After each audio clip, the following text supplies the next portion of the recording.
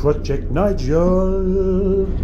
Presumably you've got some idea of who I am, what I'm doing, but you don't know what I'm doing today, so I should tell you.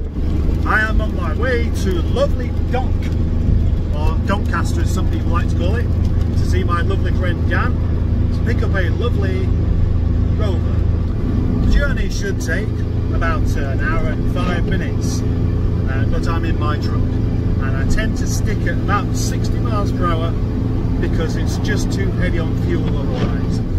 Now this car is not a complete car. I'm not bringing it back to fix or put on the road. It is going for spares. It's had many parts taken off of it already by someone, and then Dan's had a few parts as well, and I shall make sure that it goes to the grave with nothing on it, because it is quite a rare car. Well, according to the sign on the gantry there, the M62 is closed between junction 30 and 31. But my sat-nav's not trying to divert me anywhere else. Not that I need the sat-nav to get to Doncaster, of course. I just wanted to see how long it would take. I do know my way around, you know.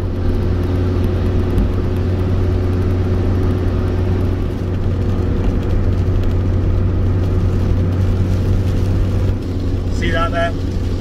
Stay home, save lives. A bit difficult to do while you drive along the M62, isn't it? Some of these phrases really are just a bit stupid. Stay home, save lives. What if you're driving an ambulance? What if you're driving a police car? What if you're driving a fire engine to a fire? Ideally, it could do with being distinguished. Then staying home wouldn't really help, would it? Yes, deliberate misinterpretation. I know it's not clever and it's not really very helpful, but I do find it quite funny, and that's good enough for me. Over to the left there is the city of Leeds, a lovely place full of twisting, winding roads right through the city centre, tunnels and one-way systems, clearly designed before somebody had the idea of satellite navigation, because satellite navigation's not much use in Leeds, and if you've ever been there and not known where you were going, you will find it a bit confusing. I certainly did when I first went there. Last time I went to Leeds, it was very confusing because I was supposed to be in Bradford. I do hope it's sunny in Doncaster today, and not like it is here, which is rainy. It'd be nice to get there and it's all lovely, like a summer's day basically. That's what I like. It's asking quite a lot, I suppose. Yes, it's asking an awful lot. I'm being a bit too optimistic, and I think it's even a possibility. According to the clock in my truck, the time now is 27 minutes past 11. I told Dan I would be there at 11:30, so that gives me 3 minutes to get there. And I think I'm about halfway there, so maybe another 30 miles to go or so. I don't reckon I'll get there on time somehow. Well, you'll never guess who I've just seen. Just driving past then, give me the thumbs up. Simon Cowell of all people. Imagine that, eh? I'm sure he's a nice guy, really. He was driving a Skoda Octavia estate diesel. Looks like it had a plate on the back, as if it was a minicab. Maybe he's doing a bit of moonlighting, multitasking. Certainly multitasking there, because he was eating a sandwich, an egg sandwich. Bits of egg dropping down his shirt. He had one of those stripy shirts like men used to wear in the 70s, and he was wearing it well because he had it buttoned down all the way to the bottom. So most of that egg was in his belly button. There was a man in the back as well, so I presume he was, you know, a paying customer, but he was also eating an egg sandwich. So I can presume that Simon Cowell's a very generous man in sharing his sandwiches, unless of course the man brought the sandwiches and he was sharing them with Simon. Who knows? Maybe sandwiches are his preferred form of payment. Because cash is so dirty, isn't it? You don't want to be handling something that someone else has touched. Yeah, I can imagine when he gets home and his wife asks him, you know, have you made much money today taxiing? And he says, I haven't made any money, but I'm absolutely stuffed on egg sandwiches. It's all a bit presumptuous, this, of course, because I don't know. He might not even have a wife. I don't know anything about Simon Cowell. I don't know where he lives. I don't know what he does. He might not even really be a taxi driver. He might just be, I don't know, a jockey or something. Well, I'm almost here, and it is almost 12 o'clock. So I make that complete. Oh, look, there's Dan. Dan! Dan! Dan! Dan! Dan! Dan's a fantastic man.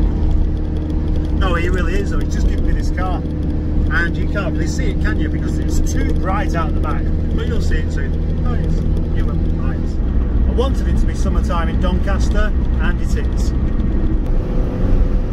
My truck's struggling a little bit with the slopes here. And then you get someone pull out in front of you while you're going up a hill.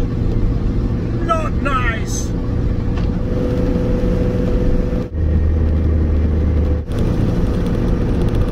It's a bit more tiring driving back, if I'm honest. I mean, all that extra weight on the back and the way the truck slows down so much when going up slopes. It just makes me really thirsty. I really want a cup of tea. And I've been trying not to talk about cups of tea recently because it just seems one of those things I do all the time. But I really want one. I want a cup of tea. I'm thirsty.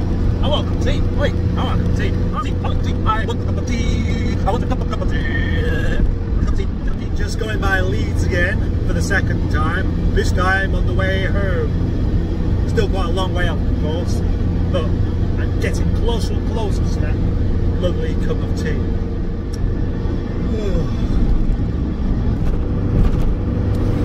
About a mile east of Hartshead Services on the M62, there's a bit of a dip in the road, and you always get this smell of like old wooden desks or something, like school desks. That's what it smells like to me. Smell it every time I come down that way. So, do you know what I mean? Have you ever smelt it? Have you? Well, anybody else ever smelt that? Or was it just me? I can't be imagining it every time I go by. Strong winds. Well, that's good news because I thought there was just something wrong with my truck. I thought it was just swaying around because it was going wrong. But no, it's just getting blown around. Much better. I just spotted something quite funny. There's a couple of windows missing out of the car behind, and I can just see there the headlining flapping about in the wind.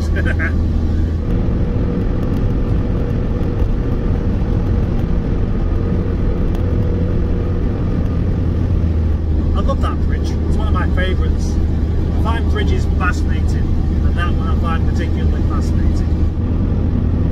I love this stretch of the M62. I love the house in the middle, I love the moorlands, I love all the sheep knocking about, and the houses over there, and this big slope and the massive giraffe on the hill. I love lots of things. I love a cup of tea right now. Well, it's nice to have made it back. Unfortunately, my brake caliper's sticking again a little bit.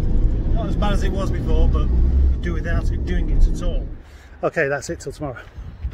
But of course, you've watched all of this video and you still haven't seen the car, have you? So let's sort that out. Here it is, just briefly, an 820, 1998-20, which is quite rotten and just good for a few parts. Really, there's no interior in there, it's just my ramps and the front bumper. I don't think this car would have fit on the truck at all without that front bumper being removed. They're a very long car indeed. Anyway, more on that tomorrow. For the moment I've got to dash off to Rover Revival with a starter motor. So, let's see what exciting things are going to happen there. I don't know whether I finished off that video before. I'm reasonably sure it would have been a satisfactory conclusion to my day picking this car up. Oh yes, I didn't even give it a name, did I? Well, I mean I did. I didn't think of one. It's Project Larry. I didn't even film any of the process of getting Project Larry onto the back of the truck, and it's a pity really, because it wasn't the easiest task going. We thought the steering lock was stuck on and the wheels were slightly off.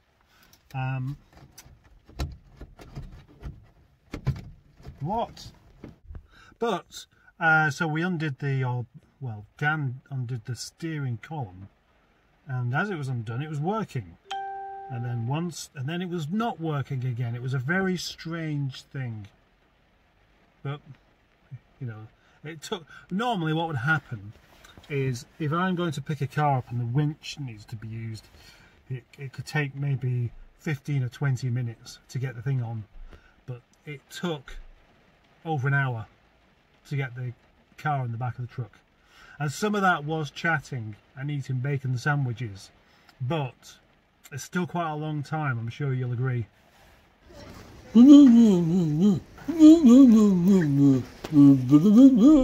I'd like to say a big thank you to Dan for today, and his wife Claire for the bacon sandwiches.